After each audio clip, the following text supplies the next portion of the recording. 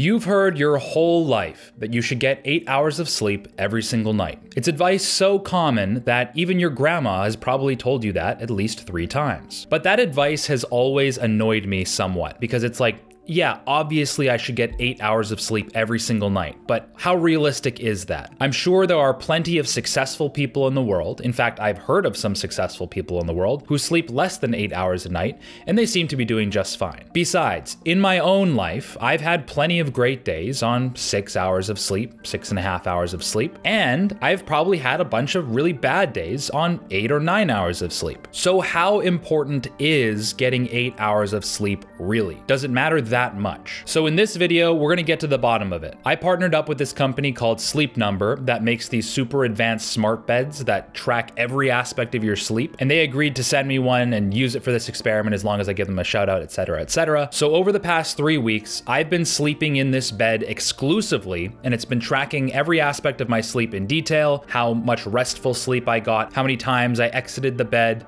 how many times I wet the bed, no, I'm just kidding. And while all of this tracking was going on in the background, I was just living my life. And every single day I was vlogging how I felt. You know, how's my energy levels? How is my general productivity and mental clarity? And it wasn't until the very end of the experiment that I actually went back, reviewed the footage, and paired the footage up with my actual sleep data to see if there was any correlation between my energy levels, my overall will to live, and the amount that I slept. And the results blew my mind. And it completely changed the way I view sleep in general, and I'm sure you'll find it extremely fascinating as well.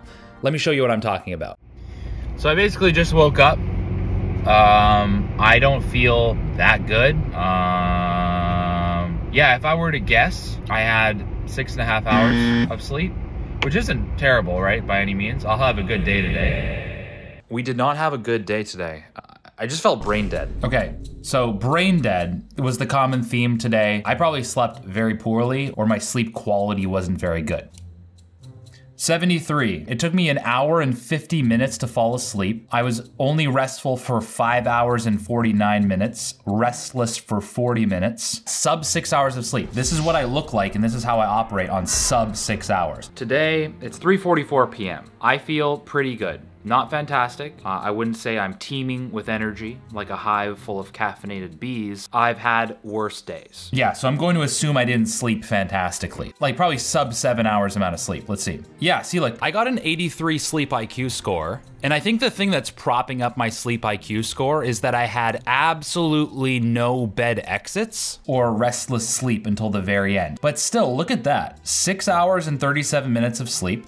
It's still sub 7 hours, so, you know, I'm not feeling great. I'm also quite alarmed by the time it took for me to fall asleep. 2 hours and 10 minutes. I was probably on my phone for a long time. I was exposed to a lot of blue light. Let's keep going. What's up? I slept with my contacts in last night. Oh my, I look awful. I look like awful, like my... I'm the same person. It's a slower day. I'm gonna play some video game. I also was trying my blue blockers last night, so there wasn't a lot of blue light getting... Yeah, I look so bad. Like, look at me. This is like degenerate me. So we can learn a lot from this. I look bad. So was it the sleep? Was it the quality of sleep? Or was it the fact that I slept with my contacts in? 77. I got 6.5 hours of sleep again. Well, I went to bed at 3:30 a.m. Like, that's just not okay. And I woke up at 11. This is not the face of somebody who is teeming with energy, who's excited about life, and who has drive and charisma. Like, look at that. So I ate a bunch of pizza last night. It was a terrible idea. And I slept awfully. I look 45 years old today. I look 45 years old every day. And I'm gonna see how productive I can be. I'm in a rut. I'm glad we have this as a control. You can see the difference between like how I'm operating and like how I look and how I'm talking in this versus like right now. 11:02 p.m. So this is later that day. I don't know what happened to me, and now it is 11 p.m. and I'm absolutely bagged. I'm looking forward to just being a good person. That's so sad. Clearly I was wiped. 68. Once again, man, I'm loving these 6 hour, 45 minutes of sleep. So apparently I was restless for 1.5 hours. And that's what happens to me when I eat pizza, dude. When I eat pizza before bed, gobble, gobble, gobble, I always have to like wake up later in the night to like burp myself as if I'm an infant. 6.5 hours of sleep is not enough for me to feel snappy, even though I feel like it is. Every single morning, I'm like, oh, I got 6.5 hours. But as the day goes on, it's proving to be like not a great day. Okay, today I feel good. I actually feel like I got sleep finally. Like it feels like I got high quality sleep and I notice a world of difference. I don't know if you guys are noticing, words are coming to my mouth faster. I don't look so out of it, even though this is not a great frame to pause on. My brain feels clearer and I'm just more motivated to do difficult things. Yeah, we'll see how it plays out. Update, I just did A-roll. Holy shit, did I have energy. Speaking, like words were just coming to me. I had energy to say what I meant and mean what I say. It was a great experience. You can tell, like, I can tell anyways. I still, once again, don't look great, but my brain power is so much better. Holy smokes, what a good night's sleep. 7 hours and 55 minutes of sleep. So I basically got 8 hours, a 95 sleep score. My mind is kind of blown right now because you don't think that the difference between 6.5 hours of sleep and 8 hours of sleep is that vast. But clearly we can see that I'm like two different people. This is way cooler than I thought it would be, honestly. What did we get the next day? Hello there. I feel really good today. Right now I feel like alert, I feel awake, I feel stable. I like this feeling. This is probably like the best or second best that I've felt. I probably got like 89, 90 in this one. Let's see. 96, it was my best one. That's crazy. 7:59, so I got 8 hours of sleep again. That's the difference, holy smokes. The 2 times that I've felt really good, and I'm like, I feel good. I can do it today. Both times, it's because I got 8 hours of sleep. It's no joke. Let's see how I continue to do as the days go on. I feel a little too good.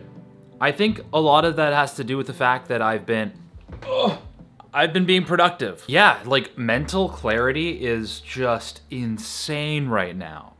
Did I just get like insane sleep last night? I feel really good. I had energy for days today. I had energy to spare. I had energy. Yeah, I was super productive.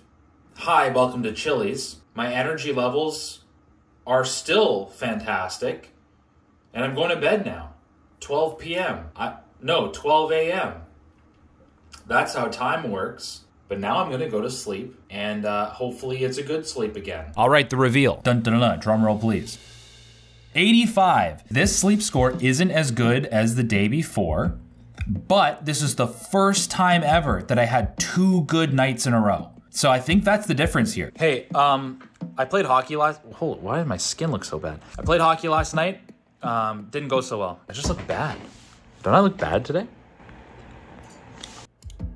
68. I wasn't expecting the correlation to be this tight. The correlation is tight. So let's see what the next day was like. I just want to say today was an absolute disaster. I feel like I barely had any sleep. I basically didn't do anything today. Like, it was wild. I was brain dead. 60, 4.5 hours of sleep. It makes sense. Yeah. So if this is how you want to live your life, Joey, get bad sleep. Hey guys, I feel really good today. Yesterday was an absolute disaster. I didn't do anything. Today, it feels completely different. It feels like I actually have energy, I have mental clarity, and I'm making good headway on my projects. I would be shocked if I didn't sleep well the night before. 90. Guys, I don't know what to say at this point anymore. Just stop the video. What else do I need to say? My entire energy, my enthusiasm about life, my ability to get things done, the confidence in myself to be able to get things done. It skyrockets when I sleep better. And all throughout my life, I've had this understanding that like, oh, as long as I get 6 hours of sleep, I'm functional. But what that really means is like, I'm barely surviving. And on 6 hours of sleep, my willpower goes down. I make worse decisions and not take care of myself and play more video games, which results in worse sleep, which results in perpetuating that type of suboptimal lifestyle. If you can find a way to sleep better, then all of a sudden you have a different aura about yourself and you're able to make better decisions that will influence better sleep going forward. So I think it's becoming far too clear that having a lot of good quality sleep, optimizing your sleep is crucial to feeling good. But if I just ended the video here and just said getting good sleep is good for you, it would be kind of a useless video. It'd still be kind of interesting to see how important it is, but I don't want you to walk away from this video just being like, man, I just gotta get better sleep, but I have no idea how. So here are some tips that I learned through this experiment that will help you get as much high quality sleep as possible so that you can go and transform your life. Tip number 1 is that you need to get off your phone while you're in bed. I noticed that there was a huge correlation between the amount of time I was spending on my phone, blasting my brain with blue light, and the quality of sleep I got because of it. Being on your phone while you're trying to go to sleep ruins your sleep for 2 reasons. Number 1 is that it stops you from actually falling asleep, and it cuts into the potential time window that you should be sleeping, and instead you're replacing that with being on your phone. And as we learned, there's a gigantic difference between 6.5 and 7.5 hours of sleep. So while you're in bed, the best use of your time is to be asleep. Now this might be obvious, but you also might be thinking, well, I can't really go to sleep right away, and being on my phone kind of helps me burn some time so that when I feel that wave of sleep, I can ride it into la la land. Which I understand totally, but it's a little bit silly if you think about it, because the blue light from your phone messes with your circadian rhythm. It tells your brain subconsciously that it's daytime. So the likelihood that you'll actually feel this wave of sleep is reduced. And so many of us get trapped in this cycle of just like waiting for this wave of sleep that never comes. So if you're looking for something to do while you're waiting for that wave of sleep, then I highly recommend reading a book. Doesn't have to be super exciting. In fact, if it's kind of boring, it's probably better. You will be shocked as to how quickly it's just lights out when you start reading. The second biggest tip I can give is to not drink caffeine past lunchtime. And there's a very specific reason for this. I've talked about it in previous videos. It's that the half-life of caffeine is between 5 and 7 hours. And what that means is not that the caffeine goes away from your system in 5 to 7 hours. It means that half of the caffeine is still there after 5 to 7 hours.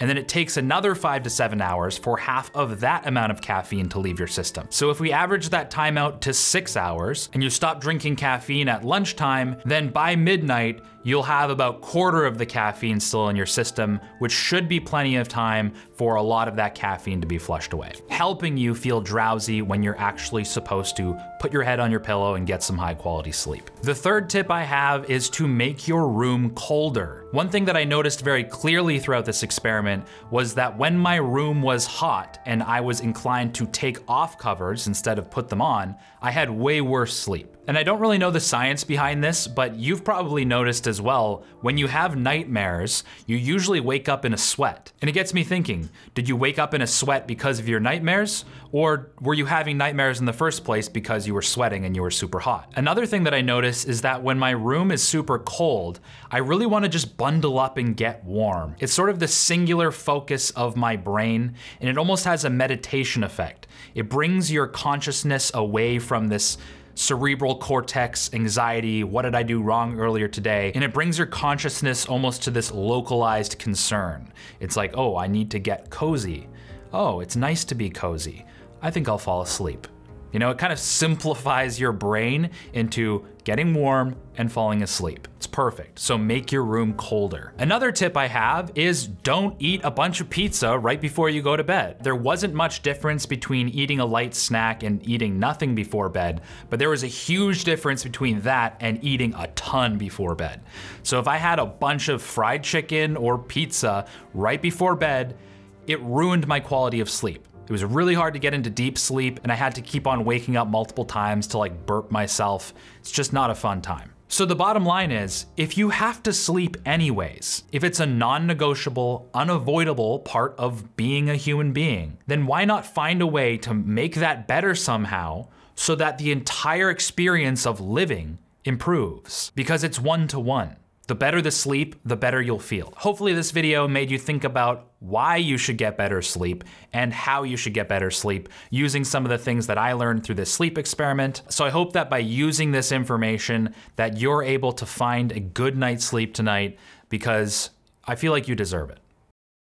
A big thank you to Sleep Number for making this video possible, for providing me with this super high-tech smart bed, because without this tool, this experiment would not be possible. The sheer detail of the sleep tracking technology present in this smart bed is second to none. It was so incredibly easy to figure out and problem solve why I wasn't sleeping properly. Not only that, but the smart bed also makes it extremely easy to make modifications to help you get better sleep. For instance, I found that I'm just a lot more comfortable and more likely to get into deep sleep when my head is slightly elevated. And I also prefer the bed to be just a little bit on the firmer side, which is easily adjustable in the app as well. And I remember there were 2 nights in particular where my feet were super cold. They were like ice bricks, and for some reason, they just couldn't get warm. But thankfully I remembered that there's also built-in foot warmers.